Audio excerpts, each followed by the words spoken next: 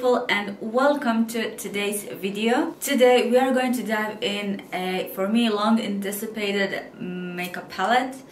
It is Makeup by Mario Master Matte Palette, and also what I do have here is eye pencil. This one is called the Perfect Brown. It is supposed to be extremely pigmented and long lasting. But the issue I have with long-lasting products is that they tend to dry just because of the way they are built, the way they have ingredients with them to actually be long-lasting. So I wonder how this one is going to perform.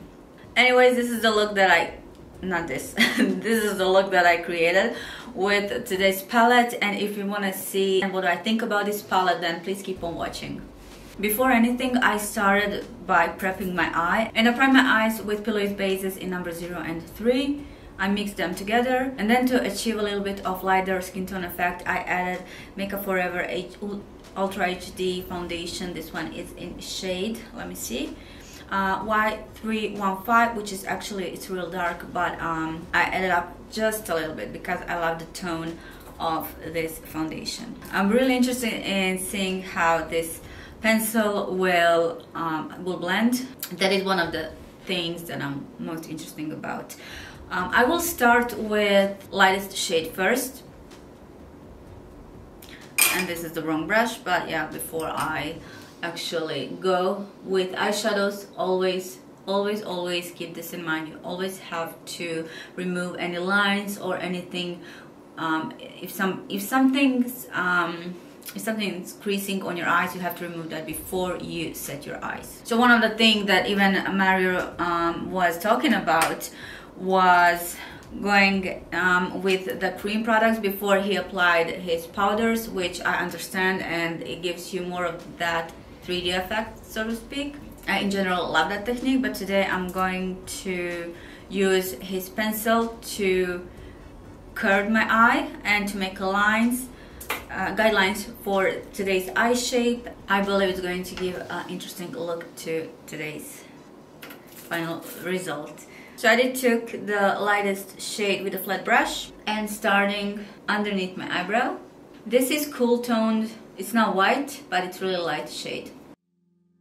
The reason why I'm using white shade first or light shade first is when I go with the next shade, and if you're a beginner, that is a great way to start. So you use your you use your light shade first, and then as you go with your darker shades, it's going to be easier to blend them onto lighter shade that you have. So you go shade 1, 2, 3, being first shade being the lightest, and then when you apply second shade, which is a little bit darker, it's going to be easier to have that transition. And that is something that I was talking a lot with my students, regardless the technique that we were doing. If we would go with the lightest shades first, it would be much easier to achieve anything and to blend.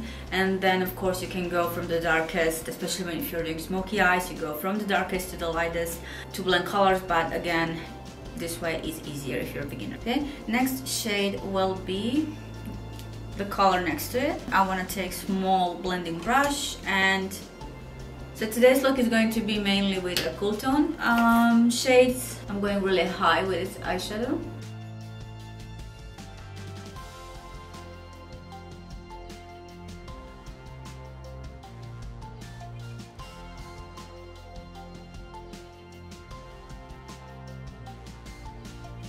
Now the goal is to connect this shade with previous shade, being the lightest shade. Okay. Now when I can feel when the product is, or I can see when the product is gone from my brush, I can go even higher, closer to my eyebrow, and just move my brush all over the place when it comes to blending, because my brush is almost clean. When it comes to pigment, this is not, right off top I can say this is not a palette that will give you that instant punch when it comes to colors. Maybe I will check later with the darkers, with the black and deep browns. But when it comes to lighter colors, you will get really soft transition, soft look. The way you can enhance this is what I mentioned before. You can use your liquids before to shape your eye and then go on top of it with this, and then you will get much stronger effect if you are just working with lighter shades, right? I really like how soft this is, just because you can achieve really at the same time glam and really natural look with these colors. And I love the fact that this is all mattes for a change.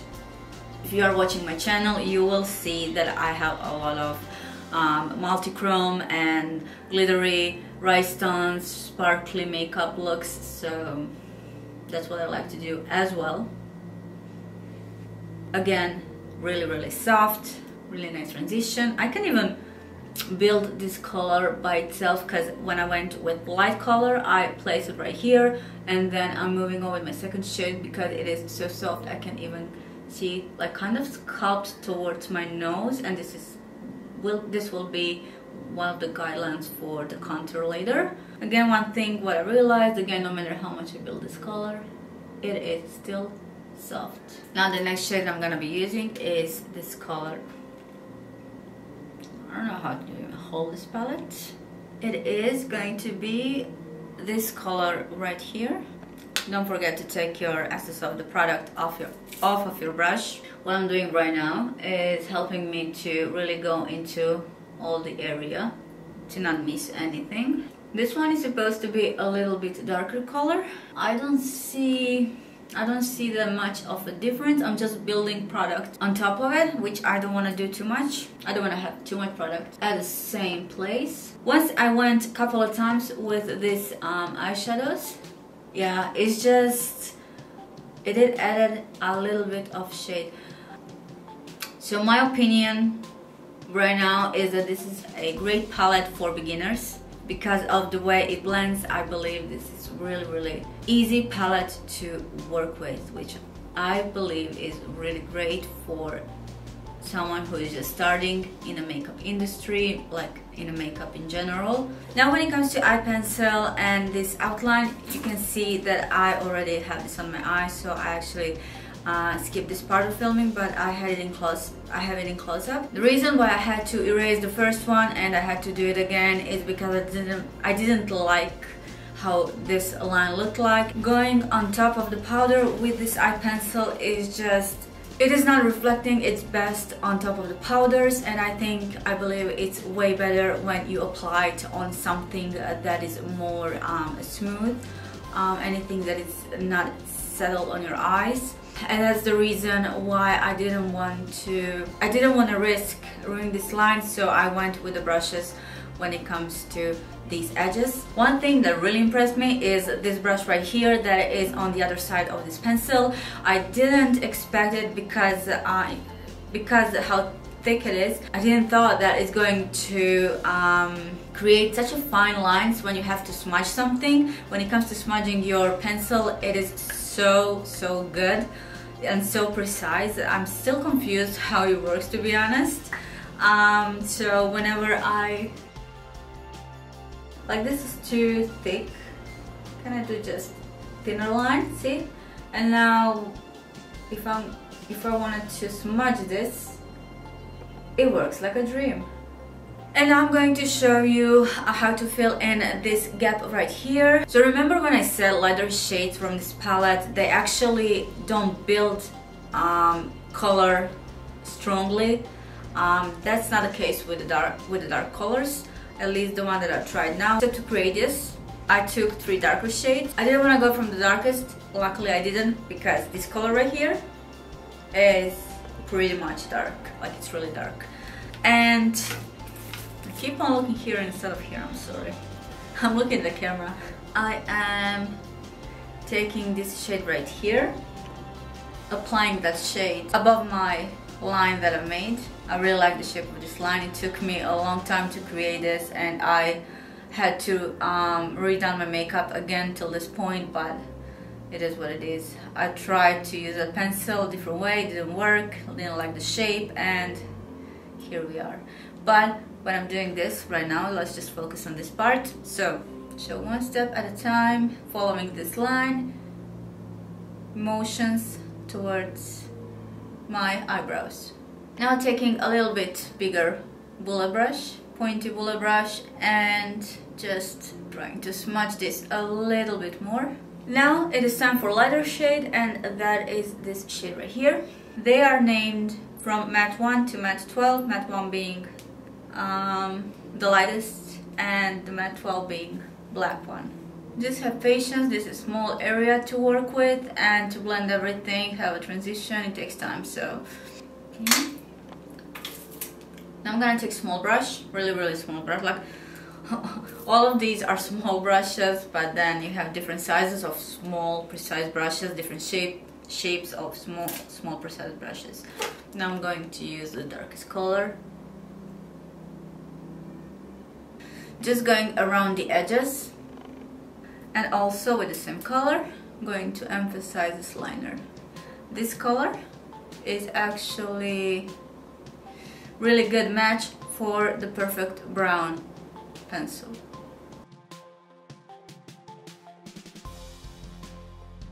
And one thing I did, and I like it, I obviously like this brush, not only for smudging the pencil, but I also took color, whichever it is, in this case it's white, and just underneath my eyebrow, because I figured if it works that good to smudge a pencil, it will work good to blend this area with the eyeshadows, and it does. So now the next thing that I want to do is to add a little bit more base in the beginning, just because the base that I already had a little bit, it's a little bit dry, and I just want to reapply base and refresh everything. And I did put a little bit more of zero inside of the base, so it's a little bit lighter, but it doesn't have to be this light. And now I am going to use this shade right here, starting somewhere from the middle, but I'm just thinking if this is going to be too warm, because it is warm toned. I'm not even sure if I'm going to like this, and I don't. So instead I'm just going with this light color from the inner corner with a flat brush, and then moving on to this color right here.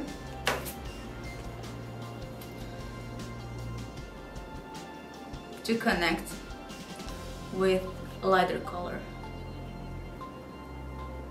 I'm going to use a little bit darker color, so I'm basically repeating all the colors that I already used. Now to stretch my inner corner, I am using small brush. It is working really nice when it's...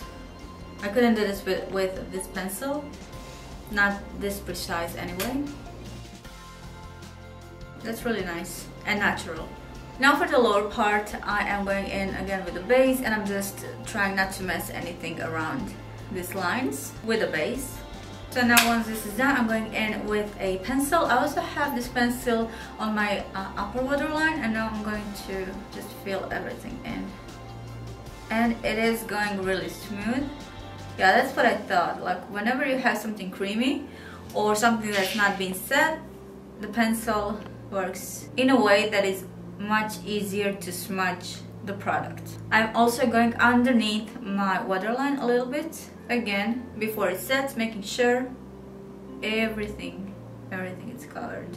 So for my lashes, I used Ardelle Naked Lashes in style 421. I used two pairs, so one is in whole piece and the other one is just last half of the lashes, so I made double lashes to achieve this look. And of course my lashes are curled and having mascara, and that is pretty much it for today's eye makeup look. So guys, this is the final look, and I really do like this color story. I ended up loving this palette, even though like this is my first impression, but I think this palette is great for beginners as well. If you are in makeup bridal industry, these are your essential colors that you will need. And what I already said on my Instagram story, I think the idea of creating these shades inspired by human skin tones is brilliant, because here you have all ranges, cool tone and warm tone as well as neutrals, so you can complement whatever skin color story that you're dealing with. So that's a win-win situation when you have to kind of